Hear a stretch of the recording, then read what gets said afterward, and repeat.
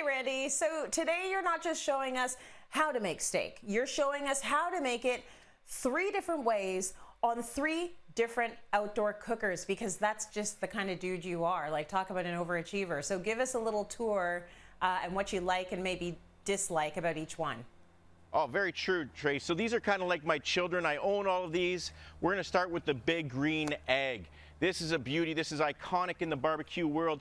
It's basically a charcoal or wood smoker. You can get extremely hot with this thing. The beautiful thing is about it, the flavor that comes off the big green egg is like unmatched with any other barbecue. It will never break down because there's no moving parts. You basically just adjust the heat from the bottom and the top airflow. I bought this 14 years ago and it still works every single season. I'll probably have it 14 years from now. The next one we have is the Traeger. This is a beautiful wood smoking barbecue.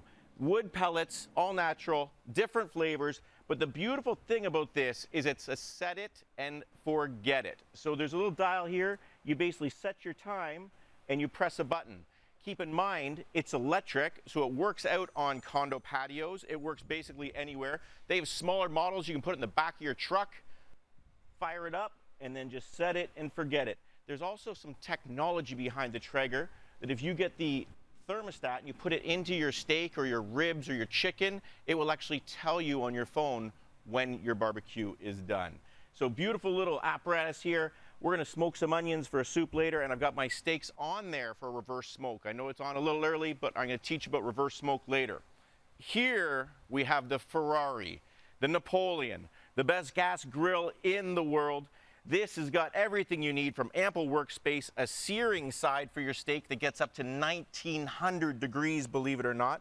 It also has a smoking pouch here, so it smokes as well, and a massive workspace. So you can do veggies on one side, you can get hot over here, you can do like kind of indirect heat. It does it all. Now, the cool thing about the Napoleon is you can go either propane or natural gas. Do you have a preference? Absolutely. I always go with propane, and the reason why natural gas is fantastic because it's plugged in, you never run out.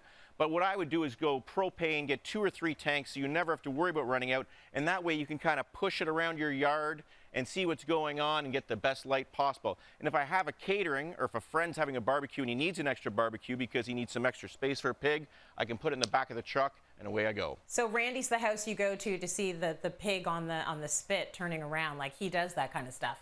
Go back down to the green egg for a second, because I cannot believe that you have had that for 14 years. Is there anything that bugs you a little bit about it? Obviously, it's amazing. It lasts forever. Can it be finicky, though? It is the hardest thing to deal with sometimes, especially when you're dealing with charcoal. I prefer wood because I'm pretty good at starting wood fires, but it's a pain in the butt. And you know, when you're in a hurry and you're trying to get that barbecue lit because you have people coming over, that's the day it's to be like, I don't feel like lighting. I'm just not going to smoke today.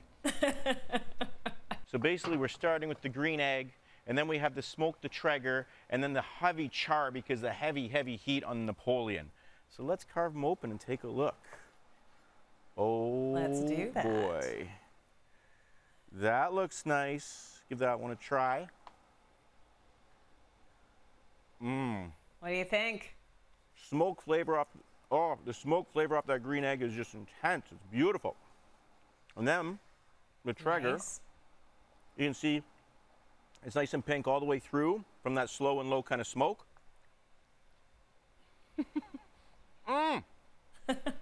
Beautiful smoke, nice bit of fat. I've been waiting all morning to do this, Trace. It's amazing. Now the Napoleon, you ready? I know. We're going right into this, baby. Yeah, I'm ready. Look at this. It just sears the juices in because that 1800 degrees, heavy char, heavy salt. Oh. Juicy juice. That is gorgeous, that one. Wow. Oh. Okay, so it's almost unfair because it's like Randy pitted against Randy, pitted against Randy. So I want to know, is there one that jumps out as the best one? You know what? I think the same reason that we have 3 barbecues, they all have different flavor profiles. Heavy smoke in the green egg, a little bit lighter, but like with the Traeger, and then the Napoleon just got that crust because of 1800 degrees. It really comes down to your beef and your salt and your pepper, and because all 3 are cooked perfectly, Look at this, Trace. And this is what summer is all about, isn't it? Just like kind of like grabbing some fresh produce, some morels, and then maybe a squeeze of lemon on top. Look at that. That is gorgeous. Oh my God, that looks amazing. Well done, chef. And of course, at home, if you were drooling like I am, Cityline.tv for the recipe. You're going to want to grill some steak up tonight. Thank you, Randy.